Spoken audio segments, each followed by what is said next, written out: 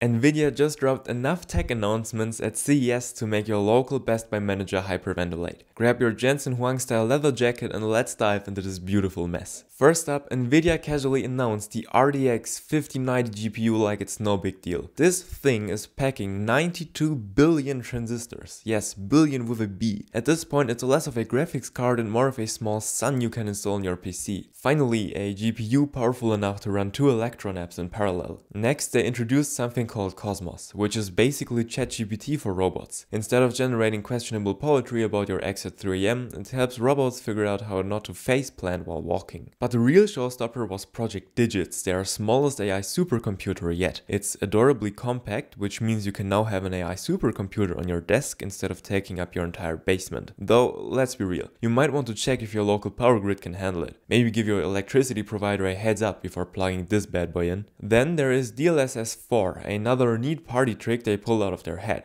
It can generate 3 extra frames for every frame calculated. It's like having a really efficient intern who actually does their work and doesn't spend half the day on TikTok. Plus, it doesn't ask for LinkedIn recommendations. They're also partnering with Toyota for autonomous vehicles, because apparently cars need to be smarter than their drivers now. Though after seeing some people try to parallel park, maybe that's not such a bad idea. Oh, and get this, they're working on physical AI that can predict and evaluate multiple scenarios in the real world. It's like having a super smart robot that can actually learn from its mistakes, unlike my ex-roommate who kept putting metal in the microwave just to see what happens. The cherry on top, AI blueprints for RTX PCs, and it's all open source. It's a giant digital playground where everyone can come together to create features. Jensen Huang delivered all of this news while wearing his signature leather jacket, which at this point deserves its own social media account. The man could announce that Nvidia is pivoting to sell artisanal cheese and he'd still look cool doing it. Look, if anyone asks why you need all this processing power,